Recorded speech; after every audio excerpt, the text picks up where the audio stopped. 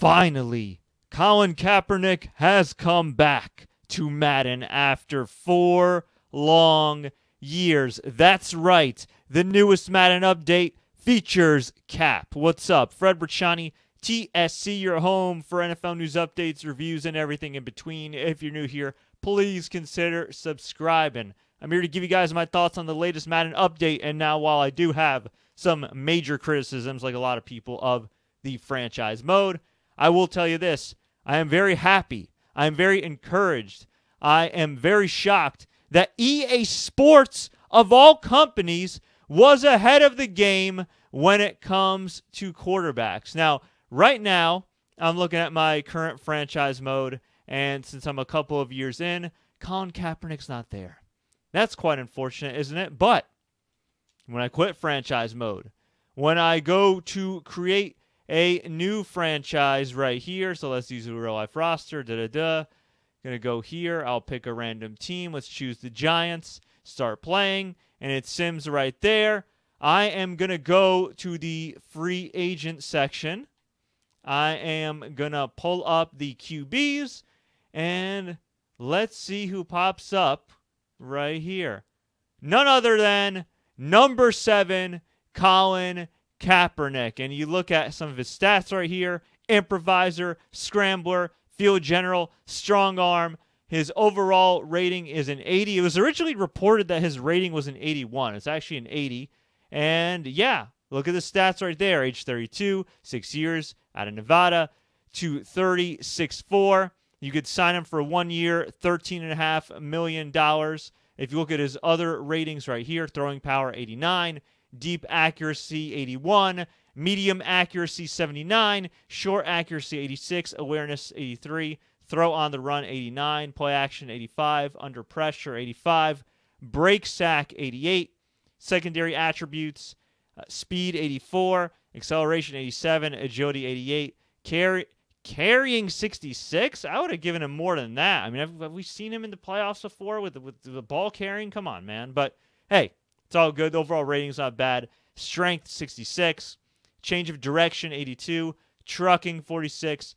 And stiff arm, 61. Stamina, 77. Makes sense. He's been out of the league for a while. Injury, 86. Yeah, he had the shoulder issues. Okay. Spin move, 71. Juke move, 79. Toughness, 84. Colin Kaepernick has a 50 morale, which is not currently impacting his overall traits. Personality leader.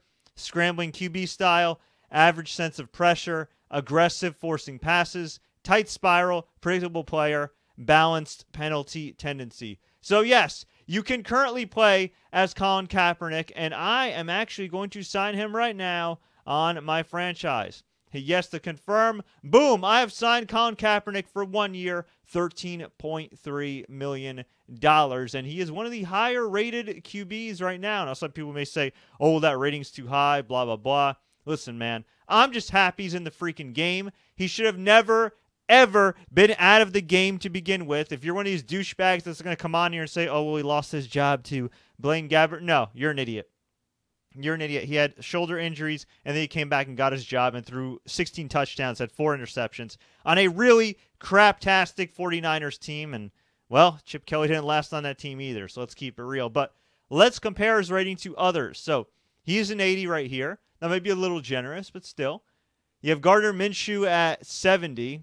I think that's a little too low for him. Actually, I think that's really low for him. Sam Darnold right now currently 73. Matthew Stafford, 83. Aaron Rodgers, I think Aaron Rodgers should have still been close to 99. Teddy Bridgewater, 75. I think that's about right. Well, we'll see if he can prove himself as a full-time starter. I think he's got the goods. Cam Newton, 78. I would have given Cam an 80, but I understand all the injury history and everything. Derek Carr, 79. Frankly, I think that's a little too generous for Derek Carr. He hasn't looked good in a few years. You have Jared Goff at 76. That's a very Jared Goffian rating. Yeah, it makes sense. He kind of fell off, although that contract is absolutely freaking ridiculous. We have Lamar Jackson at 93. I think he should have been at like a 95, but again, I mean, we're really splitting hairs here. He's in the 90 club, so that makes sense. Dwayne Haskins, 70. Alex Smith 67, I think, is way too low. I mean, yeah, look, the broken leg obviously takes him down a notch, but man, if we're judging people by the last time we saw them healthy, I think Alex Smith should definitely be higher than that. Drew Brees, 93. That makes sense. Jameis Winston, 76. I think that's about right. You know, he's always had the raw talent, but, you know, he throws a lot of picks. Obviously, 30 for 30. Russell Wilson, 97. I agree with that. Ben Roethlisberger, 81, so slightly above cap there. Mason Rudolph actually is a 63. I think they took him down a notch because he got hit with the helmet and likes to trash talk. Deshaun Watson, 86. I think he should be higher personally. You got A.J. McCarron, remember him. Ryan Tannehill, 80. I think that's about right. It could be a little too generous. We'll find out this season if he can replicate his performance or do better. Kirk Cousins, 82, coming off of his best season last year. Again, we'll see if we can replicate that. And then you look at the rest of the QBs on the list here. I mean, Pat Mahomes, 99, that makes sense. Wilson, 87, as I mentioned before. Aaron Rodgers. Tom Brady, 90. I think he should be a little bit higher as the GOAT, but I understand he's 43 years old and he did not have his best season last year. Matt Ryan, former MVP, 87. As I mentioned, Watson, 86. Dak Prescott, 85. Carson Wentz, 84, although there's still some geeks that will probably argue Nick Foles should be that. Jimmy G, 83. I mentioned some of the other guys. Phillip Rivers, 82, I think is kind of generous considering how he looked last year. We'll see if he could resurrect his career under Frank Reich. And then as far as guys below Colin Kaepernick here, as I mentioned, Derek Carr. I think that's about right. Baker Mayfield, 78. He didn't have a good season at all last year. Cam Newton. Joe Burrow's a rookie. I'm not going to argue that. Although in my franchise mode with Joe Burrow, he became the MVP, which I feel like is unlikely, but whatever. It's Madden. Kyler Murray, 77, although I think he could definitely make a leap. Josh Allen, 77, I think is about right. There's a lot of people touting his arm strength and everything else. I think he's definitely a stud, but he's still got a lot to prove. Jameis, Teddy Bridgewater. Fitzpatrick, 74. I've seen some arguments in favor of Fitzpatrick, but we've seen historically when he's on a team for more than 1 year, from year 1 to year 2, he does fall off. So we'll see. I don't think he's going to be the lead rusher for the Dolphins this year, although shout out to him for lasting in the league as long. Darnold, Tua, 73 seems very low to me. For a top 5 pick who was one of the best college players, that seems very low. Daniel Jones, 72, also seems kind of low. I would have given him like a high 70s. Mitch Trubisky, some people would argue 72 is too high. Andy Dalton, some would argue that 72 is too high. Jordan Love, I would argue 71 is even too high. Brissett, 71, I'd rate him a little bit higher. Nick Foles, 71. Justin Herbert, 70. Dwayne Haskins. Drew Lock, I would put Drew Lock higher than that. 70? I don't know. Gardner Minshew, same thing. I think he's being a little disrespected there. Tyrod Taylor, I would probably make him 70.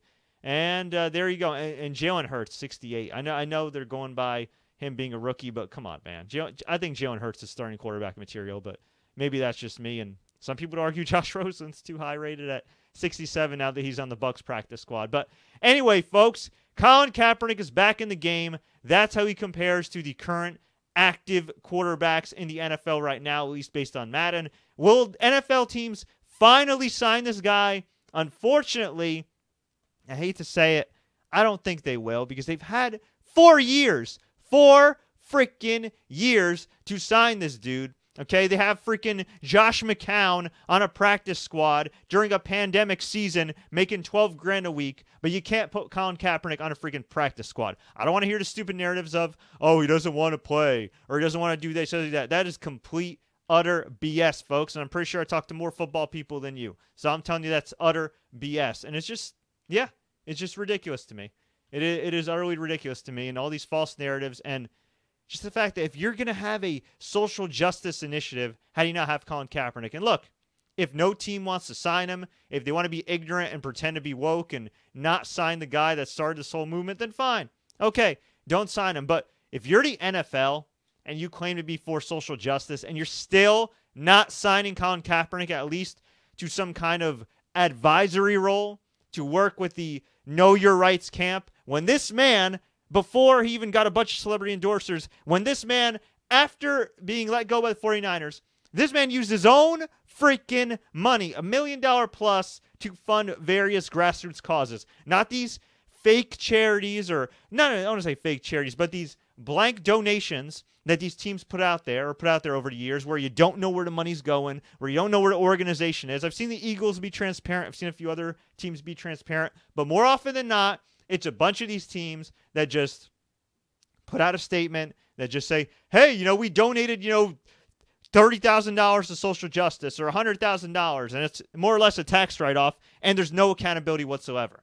If you look at Colin Kaepernick's history, he's donated to specific grassroots organizations, and again, with his own money prior to raising money and acquiring funds from other celebrity endorsers. And look, whether you like him as a player or you don't, you got to respect him. And if you're somebody that has a problem with peaceful protesting, if you're somebody that has a problem with kneeling, if somebody that has a problem with Colin Kaepernick raising money for social justice causes, for black causes, and you haven't even donated a cent to any black causes, black-owned businesses whatsoever, I need you to shut the hell up. I need you to get out of here. And please, please, find another channel for your football coverage, because we ain't it for you. But for everybody else, thank you so much for watching. If you enjoyed this update, like, share, take care. Don't forget to subscribe. Please check out our brutally honest Madden 21 review, because I have serious issues with the game, beyond, of course, including my main man, Cap. And please feel free to enable notifications, because we got plenty of updates coming your way. Chiefs, Texans, all kinds of Bucks coverage. You name it, we got it. Until next time, everybody, as always, enjoy the games and have fun playing as Cap.